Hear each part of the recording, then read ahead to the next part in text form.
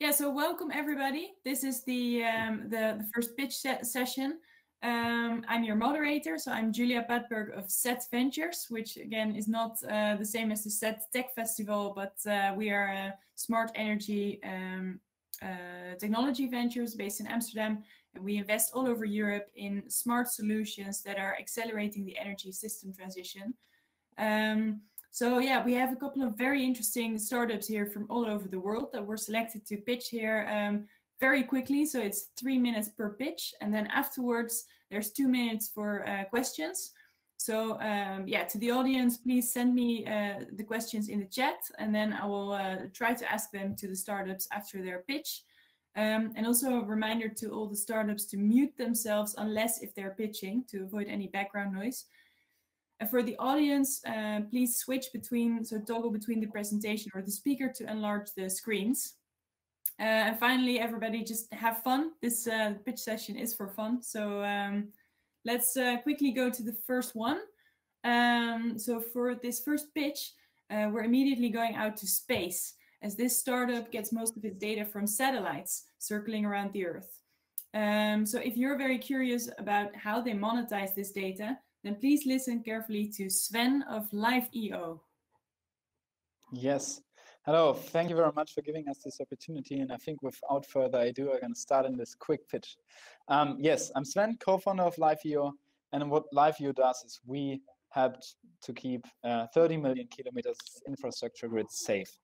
As said, there are more than 30 million kilometers of infrastructure grids spanning the globe. We're talking about the railway system, electricity overhead lines, and pipelines. These infrastructure grids really make our modern life possible. And because they are so crucial to our daily activities, they are monitored and maintained quite frequently. And during the last few years, there has been a revolution of Earth observation. Now, every place on Earth is monitored in high frequency and with high accuracy from space with satellite imagery. And what LiveEO does is we combine these two facts. We bring Earth observation data to enterprise customers in the utility sector. By monitoring infrastructure grids from space, we help to increase grid uptime, efficiency, and we have to decrease costs. Because right now, a lot of money is spent on infrastructure, maintenance, and monitoring. Right now, people walk alongside these grids, they fly these grids, or they drive alongside these grids to make sure that no external threats are harming the integrity of these networks. And what we can do from space is the following. We can monitor ground deformation underneath and next to pipelines and railway systems with millimeters of accuracy. We can monitor how precisely where third parties are interacting with pipelines.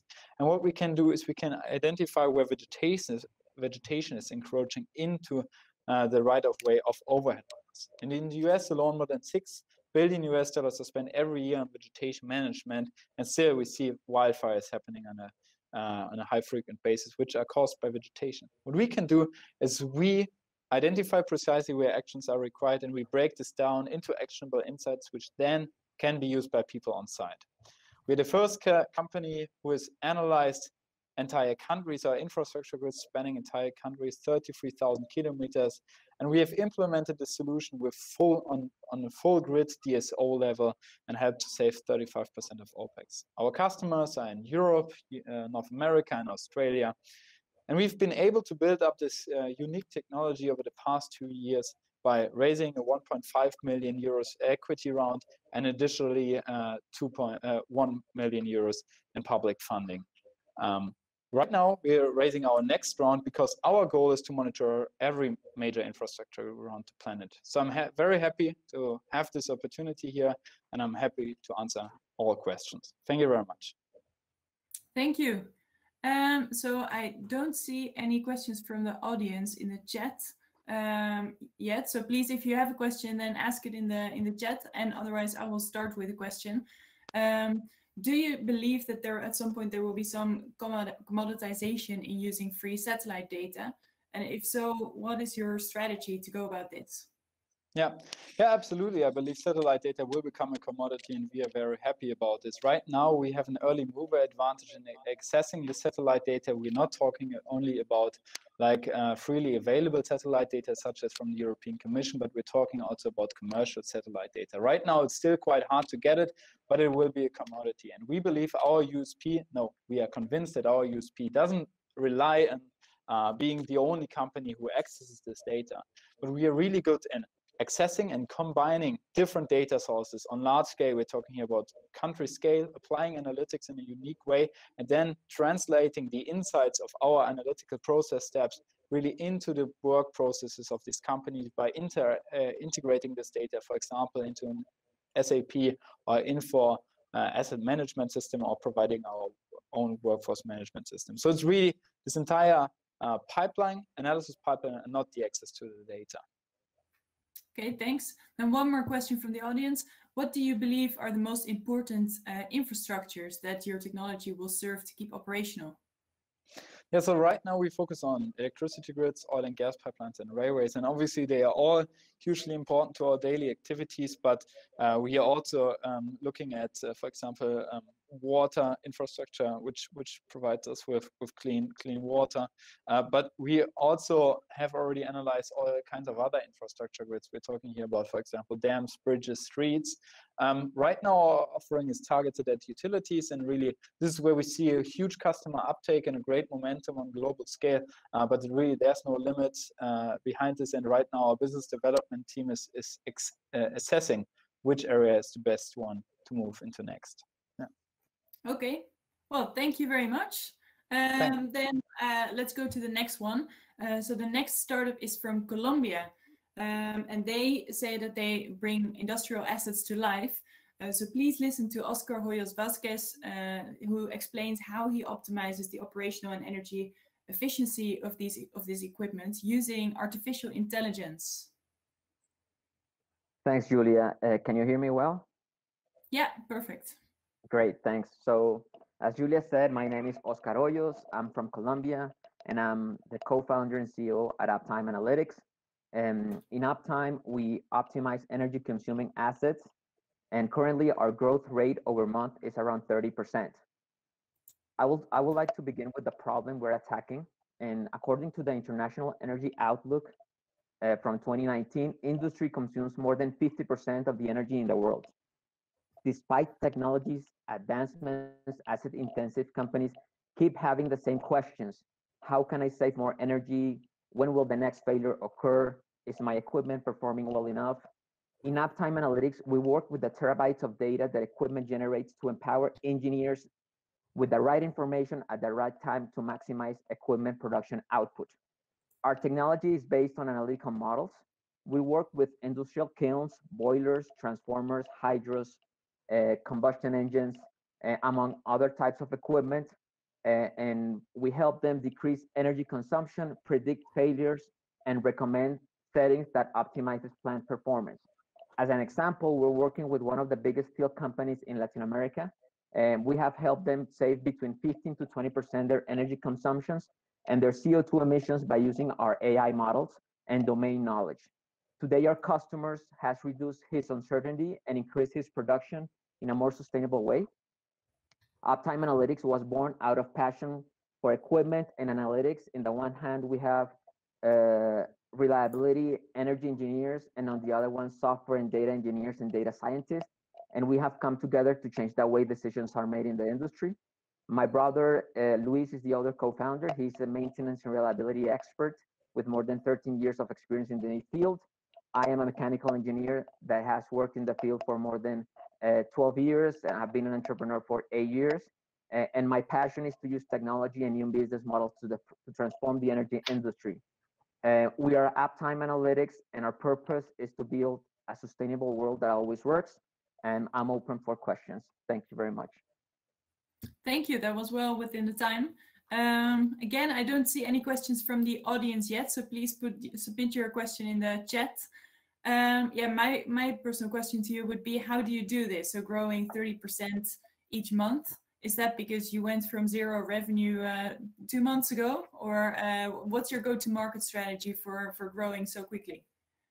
So first of all, we attack the market by type of equipment. So for example, we had a pilot that just ended a couple of months ago for the kiln industry.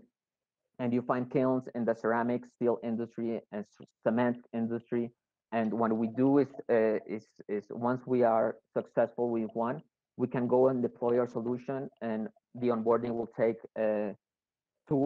between 3 to 4 weeks, or at latest 5 weeks, and we can bring on board several clients at one same month and give them values since month 2. So that way, because we already know what variables we need to go get, and we already know what models work to decrease the energy consumption. So that helps us move fast and scale fast.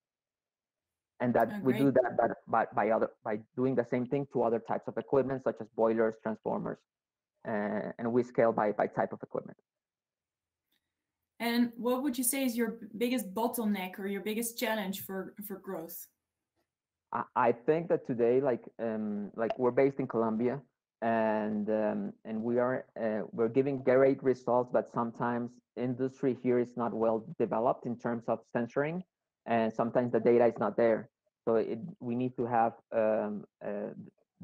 our customers need to first sensor their equipment because it's not ready to be analyzed. But we have found that in other countries, there is a more developed technology that can push our growth faster. One question from the audience. So what key analytics do you find provides the largest savings? So it depends on the problem. We have run deep learning, we have run clustering, and we have run simple regressions. So depending on the problem, we have a library of models. And for example, for kilns, deep learning has worked very well, and we reduce energy consumption by maintaining quality of the output of the product. So it's not just reduce consumption by reducing it, but we have a very focus on maintaining quality, which is very important as well. Great. Okay, thank you very much, Oscar. Then we go to the next company, which is on the other side of the world, Singapore. So they claim that they have the most advanced indoor air sensor, which is of course very relevant right now in these COVID times. I had a look at their website and it looks very cool. It's really a design sensor, but yeah, the main question is of course why it's so advanced. So yeah, please listen to Dustin of uHoo. Hi everyone. Our company is called uHoo, by the way. Oh, sorry, uHoo. No worries. All good. Yeah, nice to meet everybody. So our company is called uHoo, and we're your first step to clean air. The problem that we see today is that poor air quality indoors is a significant health concern, and it is the world's largest environmental hazard. It impacts the comfort, health, and safety of people both at home and in the workplace. And science has actually proven that and shown that air indoors is up to 5 times worse than outdoors. And with this type of poor air, it affects your health at home and also productivity in the workplace. In fact, it cost you $1,000 per employee per year due to loss in productivity. And poor indoor air is also a main cause of headaches, fatigue, and nausea. And it also increases the risk of the coronavirus surviving and spreading and becoming airborne inside your workplace or inside your home. And so we created uHoo to address these issues. This is uHoo. This is the hardware that we have. All you have to do is to plug it in for power, connect it to your Wi-Fi network, and we would be able to continuously monitor all the important things in the air so you know exactly what to do to improve it. We are the most comprehensive or most advanced sensor in the market because we measure the most number of parameters. We measure 9 parameters so that it gives you a very comprehensive view of what you need to know so that action can be taken. We provide you all your real-time and historical data in any location that you have in your home or in your workplace, and you can manage them from the app, or if you're a business customer, from a dashboard. You would also get alerts if in case the air quality exceeds safety thresholds. In order to fight the coronavirus, we also launched the uHoo Virus Index 3 months ago. And what we provide with this is a real-time risk assessment of the coronavirus surviving and becoming airborne. And the way we view air today is that buildings are moving from just being energy efficient, but to being healthy as well. And when you're a healthy building, you have all the air quality parameters in there, which can be used as an input in adjusting the building systems, thereby increasing energy savings as well inside your building. And as of today, we already have tens of thousands of happy customers in homes, in businesses, and in government. And so we also invite you to come join us in our journey in making the world one healthier, one breath at a time. Thank you. Thank you. So the first question from the audience, which is actually one of the other startups here in the room, I see, is where does this analysis happen? Is it on the device or so on the edge or in the cloud? We do it on the cloud. Okay, great. And who do you sell to within the building value chain? In the building value chain, we sell to the real estate developer. So it's the owner of the building. So that's one aspect. And the other side of it would be the occupier as well, wherein the tenants, but they don't really work with the building directly. So we work with the tenants when they do their own initiatives floor by floor. And so it's both retrofit and new build. Yes, that's correct. Because it's plug and play. You can just put it on the desk or mount it on the wall. Yeah. And what is the actual or target price of your device? Sorry, come again. What's the price? You can buy it online for home consumers, $329 US from our website, or in Europe, you can buy it at 329 euros in different stores. And of course, for our business solution, the pricing is different because the whole software behind it is different as well. Yeah. And is there any energy efficiency component as well, apart from the air quality aspect? Yes. So in terms of energy efficiency, the way buildings are managed today, it's primarily focused on just let's make it more just energy efficient without taking into consideration the comfort and health and safety of occupants inside the building. But right now, it has to be balanced. In fact, when we look at trends on healthy buildings become more energy efficient than just green buildings. And at the same time, it gives value on health and safety as well. So that's the value we provide to our clients. Okay, well, thanks a lot. Then we move to the next one, which is a company from Taiwan. Thanks. So a company from Taiwan, it's called NiveauUp, and they make extremely fast charging batteries, which apparently charge 10 times faster than normal batteries, and they have a 3 times longer lifetime. So I'm very curious to hear more from BJ Byrne. Hello, my name is BJ. So is my mic working well? Hello? Yeah, it's working. Okay, good.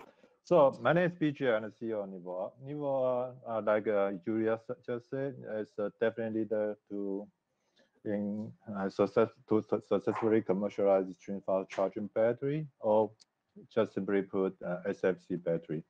As you see by the photo in the middle,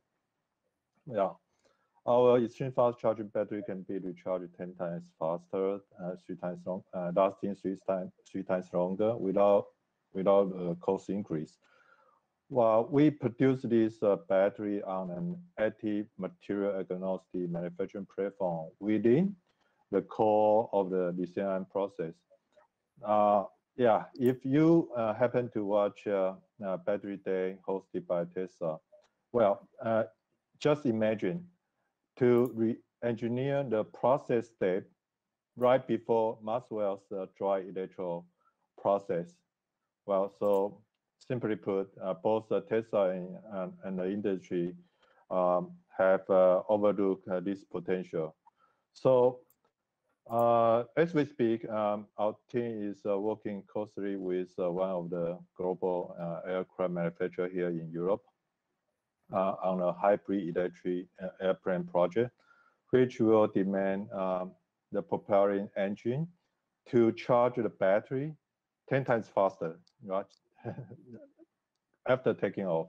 So we'll be leveraging this aircraft project to drive the our technology roadmap and expand our entry to other heavy duty segments such as hybrid electric vessel or maybe e-truck. On the competition, all of our competitors, many of them, a couple of them, raising already more than $100 million are still at least 2 years behind us. And a short introduction of our team. we have more than 60 years of proven experience in scaling up. The key word is scaling up the battery process in Taiwan, and we also have a CEO now in Frankfurt to work with a customer here in Europe. So if you like to check out the data, testing data, ask me or him for the report. So if I may conclude our grand value proposition, our extreme fast charging platform will complement the holistic electrification mission with an extreme fast charging modality, which will also differentiate NiveauUp against what others, including Tesla, will be offering. So now open to question. Thank you. So to the audience, if there are any questions, please submit them in the chat. Yeah, I was wondering about your commercial traction. Where are you now in the production and selling of your product? Yeah, we are shipping sample. Our sample already reaching a size capacity of 6 to 7 amp-hour, and 10 times. Normally we call it a 10C rate. 1C is called like charging by 1 hour. So 10C is like charging in 6 minutes, up to 80 to 90% full of the 6 or 7 amp-hours capacity. Like I just described, and we are working closely with one of these aircraft manufacturers here in Europe, and that's the way we are. And we hope this will be the technology driver to take us to other segments, which will be less demanding on the charging side, but may want to ask for more higher energy density. And are you going to focus on one segment in the first years, or will you immediately then go to a lot of different sectors with your technology? Yeah, we probably had to do it at the same time, because this aircraft project will take 3 or 4 years. So, but the goodness of this project, like I said, this is a technology driver. They'll be the most demanding. So they'll be asking for the highest charging rate. They may not need as higher energy density, but at the same time we can adjust the energy density a little bit higher. But for other segments, they will be requiring less demanding charging rate. So probably in 6, typically for each technology generation, I would say 3 months or 6 months later, when we serve the first customer in the aircraft, then we can go to the next segment. Yeah. One question from the audience: does the battery degrade more from accelerated charging? Oh, of course. But remember when we said we have a 3 times longer life, and if you remember, before this battery, that people are wondering whether Tesla will have this 1 million mile battery. They didn't announce the 1 million mile, but we did an exercise for ourselves. So if we apply the same formula, apply the same battery management system to protect the battery, our battery will have a 1.5 million mile battery life. Okay, one more technical question from the audience. To what extent does your battery overcome the low volumetric energy density issue, and how do you see it in relation to hydrogen fuel cell technology? I think we're gonna kind of like okay, this become a truck battery pack sizing versus the payload in the truck. So I think we're gonna fit very nicely in the spot where you're gonna have a smaller pack with our technology, higher payload, but you probably had to use a ABB megawatt charger, maybe the bigger one from ABB. So then you have a marry of this super high power charger and our battery, kind of taking the lower end, I said mid to lower end market segment, which people presume hydrogen will take. So for the very high end, the most heavy one, the most long haul one, you thinking about like 1,000 mile per charge or 1,000 per charge from hydrogen with the highest payload. Well, I don't think we'll be there, but for the 500 mile with the 2 charger, by the ABB charger, 2 megawatt, 3 megawatt charger with our battery pack, I think we should be pretty well fit into that particular segment. Is that kind of that question? Yeah, I think we have to. Yeah, I think we have to wrap it up now. So I do see some more questions from the audience, but I think we ran out of time. So we have to move to the next startup. But thanks very much. Very interesting. Thank you. Yeah, okay. The next one, so we'll stay with energy storage.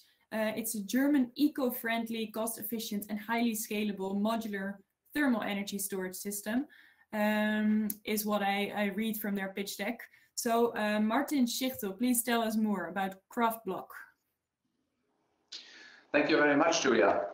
Hello everybody, I'm Martin, founder and CEO of KRAFTBLOCK. And at KRAFTBLOCK, we strongly believe in a sustainable energy system where storages are essential. So our high-performance heat storage is able to and definitely will decarbonize industries like steel, glass, ceramics, petrochemical industries, and a couple of more. It will even help renewables to have their breakthrough in industrial heating. You might imagine our storage a little bit like a safe for energy. So we recover excess or waste heat or excess energy, put it into our storage and utilize it whenever it's necessary. Sounds like a simple process, and it is, of course, but this has a huge impact as we drastically cut down the usage of fossil fuels, which also means we avoid carbon dioxide formation and we increase the value of formerly lost and wasted heat. You can see in the middle of our slide a picture where you can recover waste heat in high temperature potential. High temperature for us means 500 degrees C to 1300 degrees C.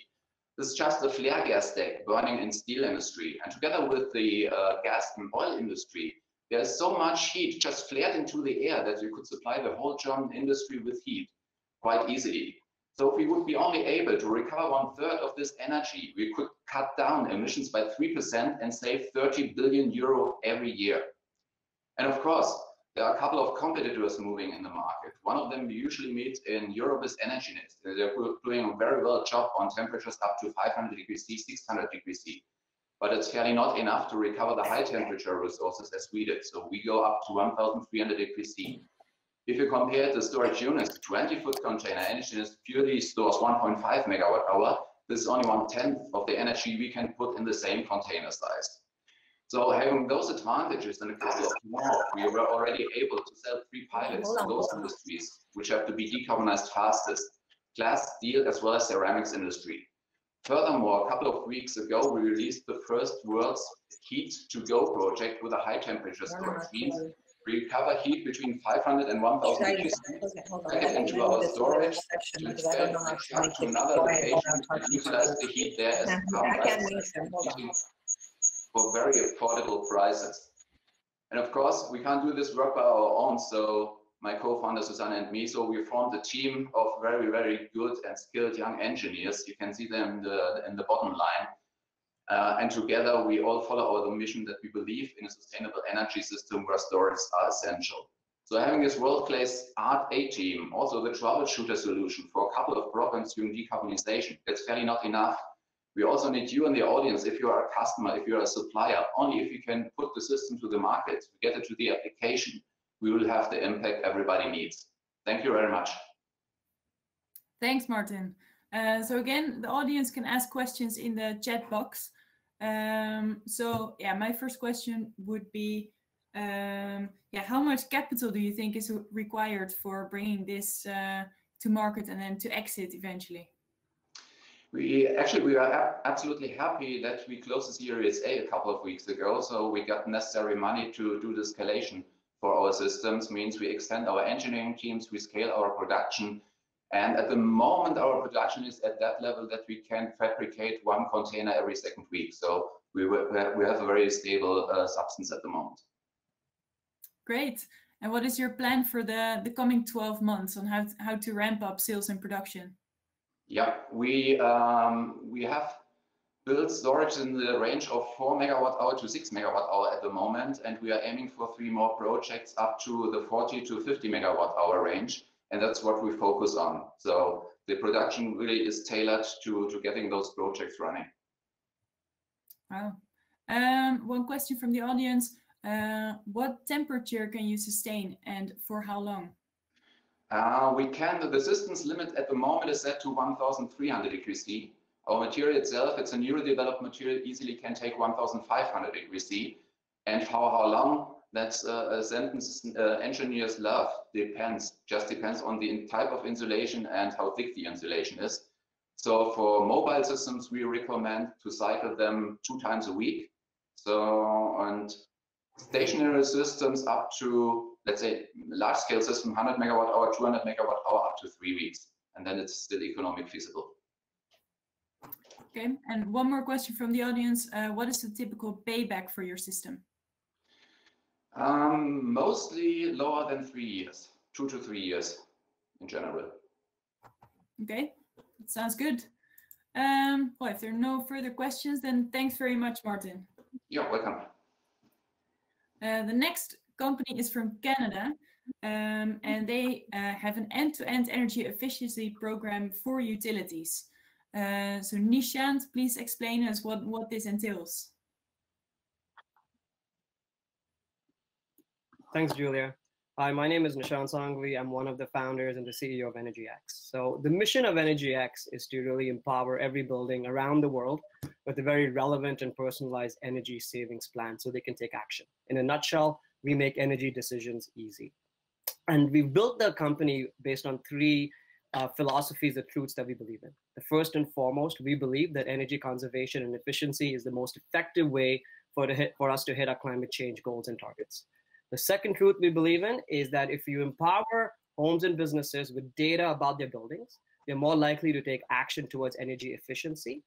And the third truth we believe in is that by digitizing the entire customer experience and adopting energy efficiency programs, utilities can become a trusted advisor to their customers and keep their customers sticky. Now, the problem we solve is twofold. On the utility side, we know utilities around the world are running energy efficiency programs. In the US alone, last year, close to $8 billion was spent on energy efficiency programs. But we know 2 things. We know these energy efficiency programs are not very cost effective. In certain cases, it costs you more than $1,000 or at least $10,000 per participant. And the second thing we know that in many cases, energy efficiency programs also not that successful and don't hit their targets. From a customer perspective, we know customers around the world are looking for rebates, they're looking for incentives, but they don't know what they qualify for. And we also know customers around the world want to lower their energy bills, but they don't know what to do. And now you couple in government regulations, electrification, decarbonization, the focus on deep retrofits. And this is exactly where our solution plays a role. Through our machine learning algorithms and platform, Retrofit AI, we can virtually audit an entire utilities customer base. We can help them segment their customers, and we can help them take a very proactive approach towards approaching their customers and helping their customers with energy efficiency. Through our online customer engagement platform, My Energy Expert, we can help utilities digitize the entire customer experience. Homes and businesses can go online, enter information about their buildings, and then be directed to the right incentives and rebates that they qualify for. And through our program manager platform, we can operationalize the entire back-end processes of the utility and help them track program success. So in a nutshell, we do provide an end-to-end platform for utilities so they can automate and manage energy efficiency programs. So these programs are cost-effective, they're successful, and they can hit their targets. And in the same token, we help homes and businesses lower energy usage, become more educated about what they can do in their building to lower energy and to save money. Now, we started EnergyX in 2016. We've expanded and our annual recurring revenue has increased by 50 times. We're currently working with 16 utilities in the US and Canada and have licensed our technology to them. We're starting to work in Europe, which goes to show we're really solving a global problem. We've got 25 co-workers, and we've been in the process of raising our Series A so we can grow the team and empower every building with energy efficiency. Thanks, very interesting. So can you say a bit more about your USP? So what's the main differentiation of EnergyX versus competitors? Because we've seen quite a few companies in this space. Yeah, that's a great question. And the way we like to describe that is really the end-to-end. We've seen competitors come in various different angles. We've seen competitors that come in and just help provide utilities with a digital customer engagement platform. We've seen utilities that come in and help utilities on the program automation, back-end processes. And we've seen competitors that come in and provide disaggregation and help utilities understand customer behavior. What we've really taken and expanded that piece of the pie, right? We understand that energy efficiency programs are not really hitting their targets. We also understand that utilities have to be much more proactive.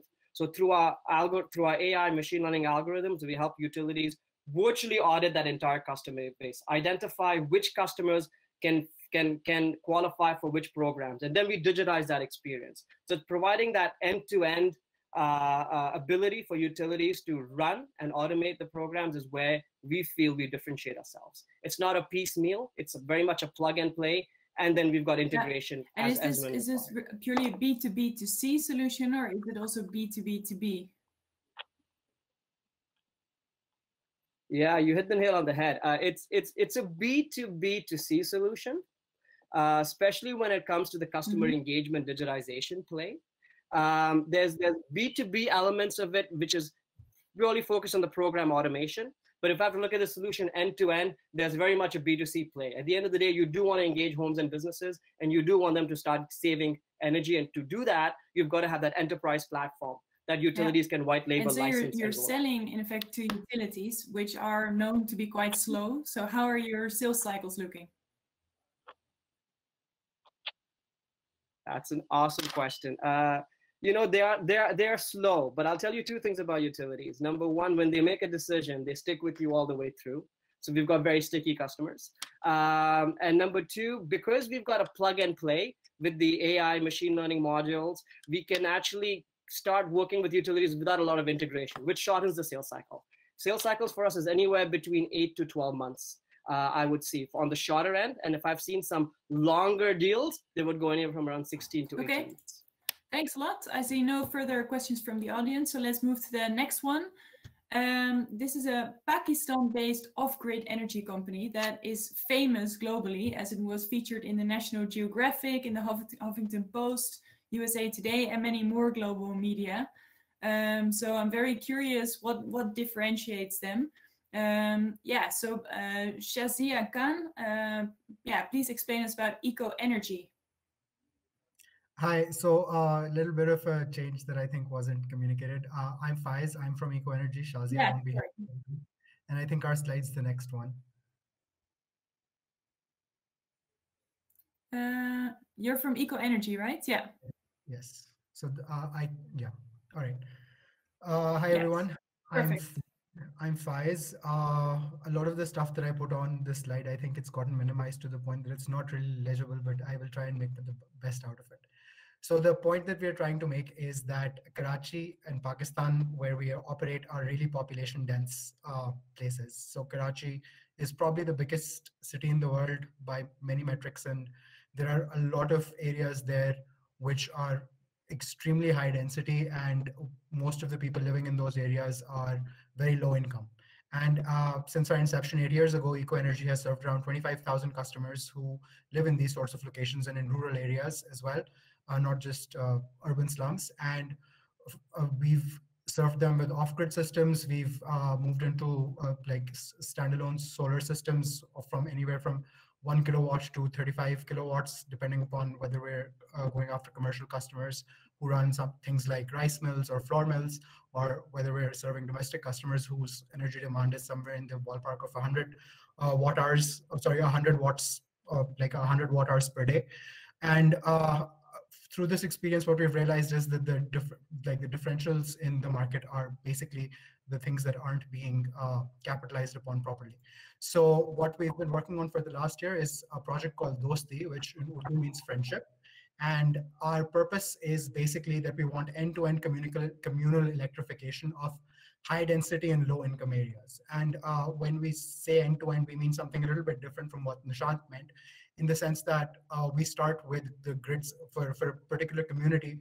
We start with figuring out what the grid size should be in order to fulfill the energy demand of that particular community. We figure out the transmission network layout, because a lot of these communities are off-grid and don't have any direct access to the grid. Even if they do, even if they are grid connected, they get load shedding for up to 18 hours a day throughout the year. So it's almost like they're not really connected to the grid anyways. So we start off with the grid sizing and a transmission network layout. We then help them out by installing commodity hardware in order to fulfill their demand. And by commodity hardware, I mean here solar panels, batteries, and inverters, and also DC or DC converters, depending upon what sort of loads they have. We provide them with monitoring through your usual IoT-based an IoT-based system which is also capable of working completely off-grid, in the sense that we can just attach a tiny Raspberry Pi to it and scale up the monitoring to up to 10,000 clients at a particular point in time. We haven't really gotten to the 10,000 clients point yet, but that's the scalability that we have like embedded in our system, because we see ourselves going into very high density areas very quickly. And once the hardware is installed and the monitoring is up and running, on top of that, we're in the process currently of setting up an energy market, which also runs on these Raspberry Pis and allows people to transact over the grid that we've set up for them with the amount of energy that they want to consume. And this is basically where the differentials come in. And large producers such as commercial installations with mills and such are able to sell the excess energy that they produce to households around them, and even like trading in between households is something that takes place. In order to facilitate this, we have an optimal dispatch algorithm that's running, which basically does a few things that are more or less standard by this point in time in terms of industry practice. So we have a battery management system which figures out how much energy is stored across the grid.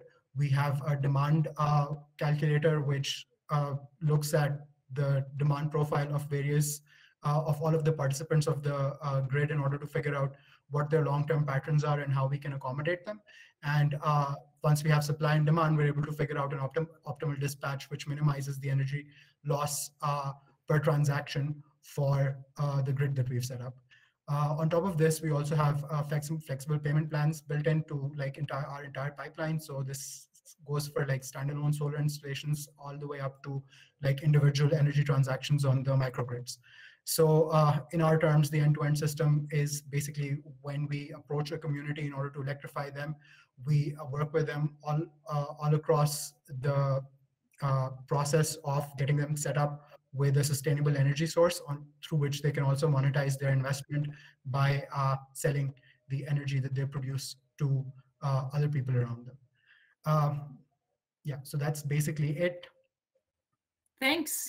So yeah, again, any questions from the audience are welcome. My first question would be, what's the payback time of your solution? So the payback time, like if you take in general, if somebody purchases up to like a 1 kilowatt hour to 2 kilowatt hour system, with enough storage to last them an entire like a battery day. So that sort of like according to the prices in the market in Pakistan, and given the policies of like the larger grids the utilities for buying the excess energy, we get sort of like a 6 to 7 year period for the break-even point for their investment. With energy markets on top, we're trying to minimize that to 2 to 3 years. So like the value add that we can directly give the customers on top of individual solar systems is we can, like what we're trying to do right now is to get from a situation where they have 6 to 7 years of break even to go and get that down to 2 to 3 years.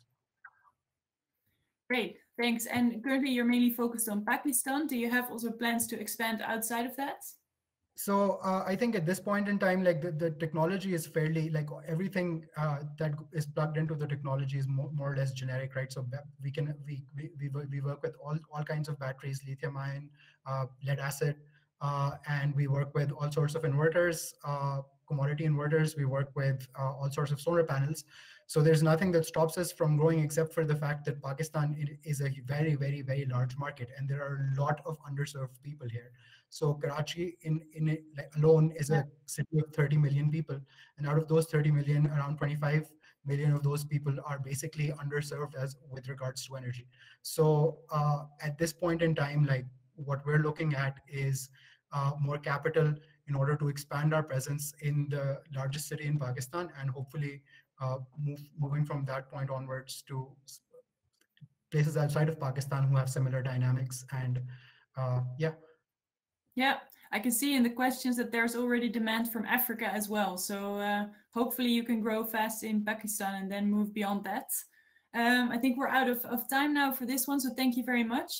Then we go to the next one. This is a very innovative on-site solar energy system. from a country with lots of sun. So Alex Brill, can you please explain us about SOLARLATAM from Argentina? You are still on mute, it seems. I cannot hear you yet.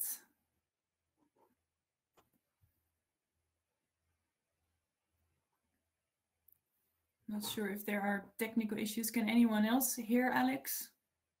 No. In that case, maybe let's first move to another one, and then in the end we go back to you, Alex. Is that fine? Okay, then the next one is an asphalt coating company that can reduce global warming. It's called ePave from the USA. So Clara Muradkan, can you please explain us? Yes. Do you have my slide up for ePave? No, currently we're seeing SOLARLATAM, but we could not hear Alex. So if somebody, okay, yeah, okay. now we can see your slide, ePave. Okay, Yeah. thank you. Thank you. Hi, my name is Clara Muradkan. I am the CEO and co-founder of ePave. ePave is a patented reflective pavement coating material that's specifically engineered to preserve asphalt and concrete while reducing global warming. What is the problem with asphalt? Asphalt oxidizes, it has lack of durability, it has very long road closure, becomes extremely costly, and has environmental impacts, such as adding to urban heat island and therefore adding to greenhouse gas emission. And also asphalt has a ton of chemicals that is very toxic to health.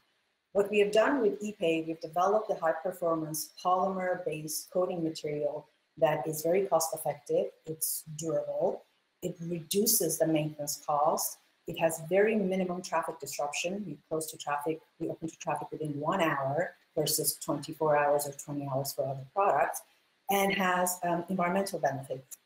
It decreases the urban heat island. How does it do this? It's a reflective coating. It reflects IR and absorbs UV, therefore it decreases the urban heat island. While decreasing the urban heat island, it also decreases the greenhouse gas emission and reduces the energy usage. One other thing that it does, it seals all the toxicity that emits from asphalt. Who is this product for? This product can be used for public sector, it could be used for private sector, any facility, outdoor facilities that has areas with asphalt or concrete, business campuses, school campuses, playgrounds, pedestrians, parking lots, roads, this product can be used. And for the construction industry, it also includes architects, it includes engineers, and it also includes landscape designers. ePave is all about customizable colors that we can incorporate in the design stage of any project. ePave solution brings value by increasing the sustainability of infrastructure, by lowering the maintenance costs, decreasing energy usage, and enhancing health and wellness. Thank you so much for your time, and let's build a green economy. So if you have any questions, I would like to answer. Thank you. So I see no questions yet, having been asked in the chat. So yeah, what does your competition look like? What are the alternatives for a government who wants green roads? The good news is that in the space of blue pavement, there are not very many competitors yet. This is a very new market, but there are, and we are able to differentiate from them because there are still polymer petroleum-based, and some of them are acrylic-based, but they're not able to be on roads. So the competition is also starting with us. So it's like a good place for competing. But as far as the preservation aspect of it, of course, we're competing with slurries of the world. We're competing with microsurfaces of the world. So the good news is that we have two spaces that we're competing in. Yeah. And how much does it cost? So it varies. It all depends on the surface of a road. If the surface is in a fairly good condition and we're using only 1/16 of an inch of the product, this could last. The product it's only 50 cents per square feet. But if it is more, then you're doubling and tripling. It depends how many layers of the product we're using. So it's recommended that you use it once your road starts crumbling and starts cracking. That's when you see the first sign of cracking. So you're saving roads. But the good news is because it's durable, the durability aspect of it, you save pretty much 50% on your maintenance costs. And so normally, what's the percentage of cost for the whole infrastructure? I'm sorry, what's the question? Yeah, so the cost increase percentage for the whole infrastructure when you start using this. So because every road has a maintenance plan attached to it, so it varies. So you pretty much, there could be someone that comes in with a product that's 30 cents per square feet, and then we come in for 50 cents. So when you are looking at the maintenance, that's when we come in. We will be planned when a road is structured, or when they construct a road, then they will have a maintenance plan, and that's when we come in. So in that sense, and then when you look at the life cycle cost of it, that you don't have to redo this every 3 to 4 years, then it becomes 50% saving. That's how the maintenance cost is saved. Yeah. One more question from the audience. Does it also reduce sound? I'm sorry, sound, what? Sound. So sound Oh, from cars. sound. So yeah. That's an excellent question. I mean, so again, because of the surface of the road, so we put it on in Los Angeles on a stretch of a highway. So my friend and I were driving, and I told my friend, I said, when you're driving, be very careful because it's only a small stretch. And then so she slowed down, and I said, don't slow down, because we might hit traffic. But the minute we drove on it, it was very smooth because of the surface conditions, like driving on concrete. It becomes very smooth. So yes, I mean, you would like to say that it decreases the noise, but we don't have any proven data except us driving on the surface. Okay, well, good to hear. Then we have the final two companies. So the one we're going to listen to now is WePower from Lithuania. This is a blockchain-based green energy financing and trading platform that is based in Lithuania, but already fully live on the other side of the world in Australia. So Nick, please explain. Hi everyone. Thanks, Julia, for the introduction. Yeah, we're headquartered in Lithuania, but with a commercial office in Australia. We're a company of 15 people currently. My name is Nikolai. So the energy system is changing, and more renewables are getting connected to the grid. The way we buy and trade energy does not change. WePower goal is to facilitate energy transactions of any size directly with producers and maximize the practical value of sustainable energy. Complicated energy procurement process prevents companies from leveraging sustainable energy benefits, especially when the outcome of purchasing sustainable energy needs to be optimized between cheap, local, and green energy, as it's currently centered only around the affordability of it. WePower provides a radically simplified energy procurement experience for all market participants, connecting them to enable direct energy transactions. We operate a direct marketplace through which we connect renewable energy producers with a pool of corporate and professional buyers, providing them with cost-efficient solutions for buying, selling, and managing their energy portfolios with never seen before flexibility. WePower provides cutting-edge digital infrastructure, allowing a larger pool of buyers to participate due to shared standardized process and infrastructure. We enable buyers with relatively small loads to participate in auctions and procure energy directly from renewable energy source. Standardized contracts and project curation significantly reduces the transaction cost to buyers. And for larger and the professional buyers, it provides the possibility to sell down their contracts to third parties via the platform's secondary market and adjust and readjust their asset contract portfolio.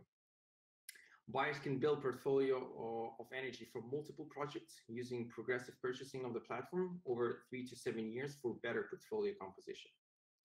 We also work as platform as a service, where we enable energy retailers to run their own marketplaces for their own clients, offering many new capabilities to design, buy, and sell direct energy contracts while making it easier and more flexible and less costly to manage for all the participants.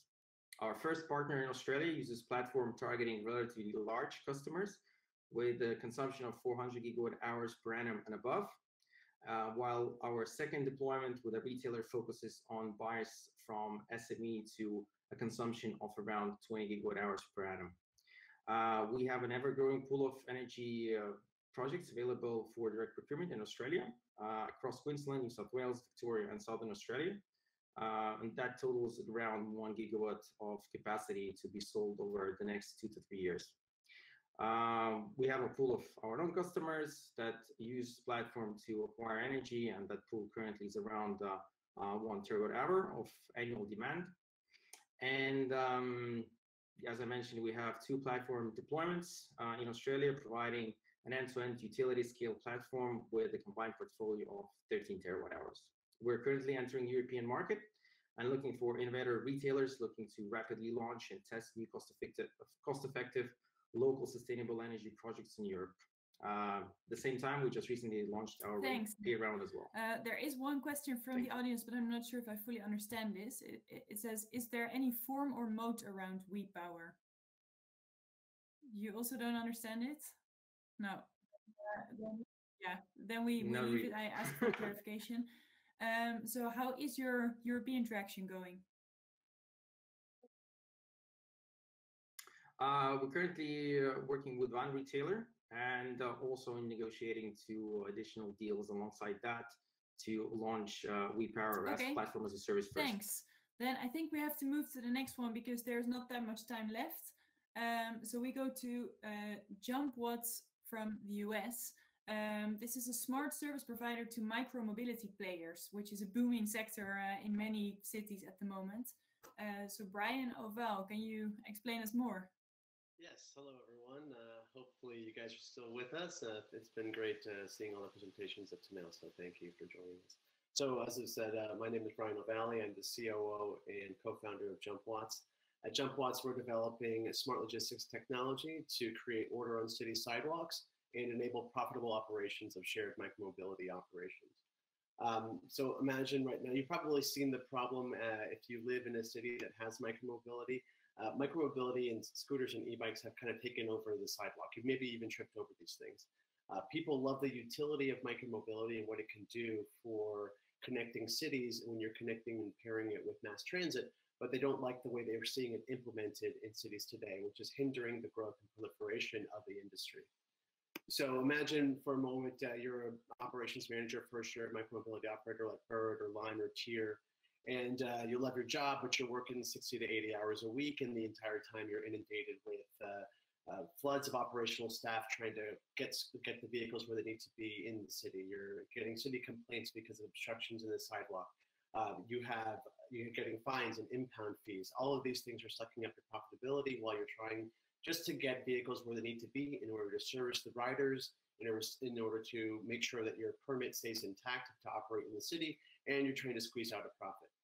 The way that the model exists today, it requires a one-to-one operator to vehicle service task ratio. So everyone has to get into some kind of vehicle in order to go and physically touch and move these vehicles, even for very small micro movements where they just need to move it out of the sidewalk.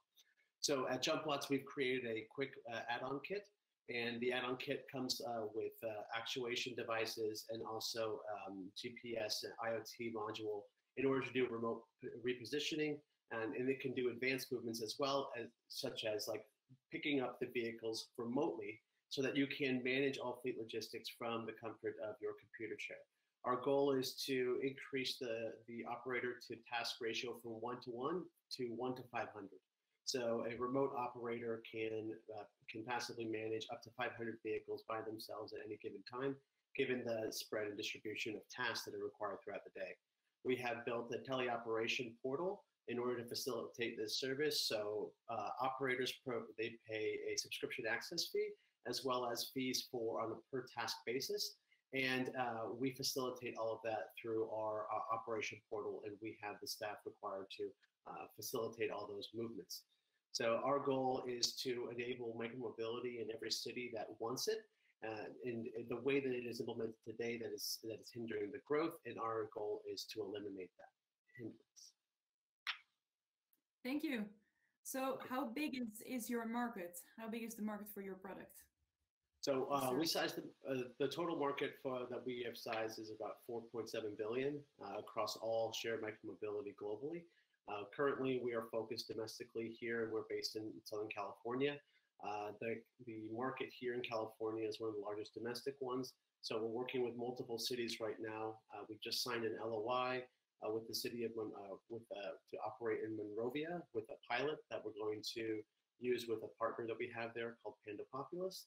And we're also in advanced discussions right now with 2 other cities within Southern California to bring micromobility to them. They currently do not have it, but they like the solution that we have, and they believe that by coupling micromobility with our solution, they can actually open up the market to pacify the community concerns and also bring in the utility of that kind of service.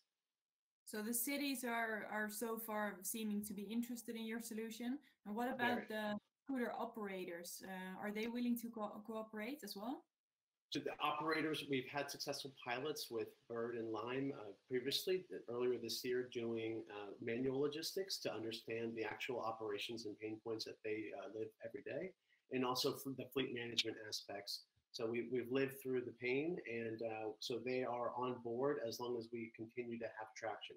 Right now, they're looking for data sets, which is why we're conducting the pilots, in order to validate the impact of the system and also the reliability of our service. Okay, thanks. We ran out of time. There are a few more questions in the chat box, so please can you answer them by chat.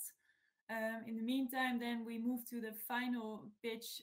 Hopefully Alex Brill sound is working now. I'll test my microphone. Is it working? Can you hear me or no? Doesn't work? Yes, I can hear you, but there seems to be a little bit of a time delay, but that should be fine when you are pitching. So please indeed do your pitch, and then I will not interrupt you. Okay. Hi, everyone. Thanks, Julia and SET team for this great opportunity. I'm Alex Brill, co-founder of SOLARLATAM, a clean tech startup that has developed and launched the first solar energy platform available from South Florida, USA, to Patagonia, Argentina, and Chile, that enables home and business owners to switch to solar energy with just their smartphones. Our mission is clear. We're making going solar easy. How? Our mobile and desktop platform allows customers to design, quote, finance, and schedule their solar installation online without even needing to place a call.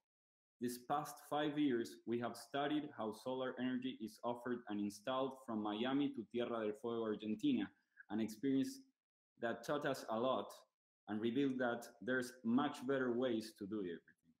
SOLARLATAM has now streamlined this process into just 3 simple steps. You just go into our website, you insert your address, mark your roof, insert your electricity bill information, and that's it. Now you just have to select the system type that suits you best. We got it covered from there. Our platform will help you and guide you to decide what system design better suits your roof and energy demand.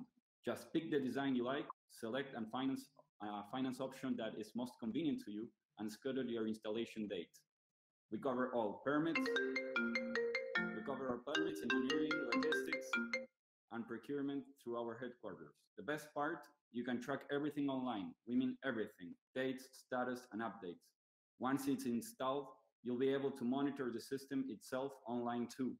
The platform also enables solar ambassadors to go hunting for new solar homes, as well as solar installing crews to register and serve through all the installations available in their service area. This means that now users have a better, trustworthy, and simple way to switch to clean energy. Also, the platform manages all commercial representatives and installation crews across Latin America and the US in the states we work in. What's next? Just visit the link in the slide Julia just shared, give it a try, and switch to solar. If you're here, it's because you're conscious of what the world will look like if we don't take action. We're looking for partners and investors that believe in this path. We welcome them to join us in SOLARLATAM at our Series A fundraising round. Excuses are over. Help us change the world one roof at a time. Thank you, Alex. So are you mainly focused on households or on businesses? We are mainly now focused on households because due to COVID, has been the main market this month. But we work both markets, B2B and B2C. We believe that the platform works properly and suits both clients in the same way. So also depends in which market you are. If it's Argentina, Chile, Panama, or the US, there's better regulations or incentives towards companies or towards households. So it depends also in the market, but we're trying to aim to the households right now due to the COVID reasons and the quarantine. And when are you planning to expand to the US? We already are operating there. We have already 10 projects, working there in South Florida. We launched in June in the middle of hurricane seasons and COVID, so it was a huge challenge, but we're doing great. So we're happy to share that. Oh, perfect. Thank you so much. We ran out of time, so everybody had 5 minutes, but we had a few technical issues here and there. So I see most people are still here listening and some people have already dropped off. But thank you very much. If there are any other questions that anyone have, please approach these interesting speakers through the networking platform and ask them additional questions or let them know you're interested to invest. Thanks. Have a good evening or morning or night or whatever it is in all of your countries. Bye. Bye.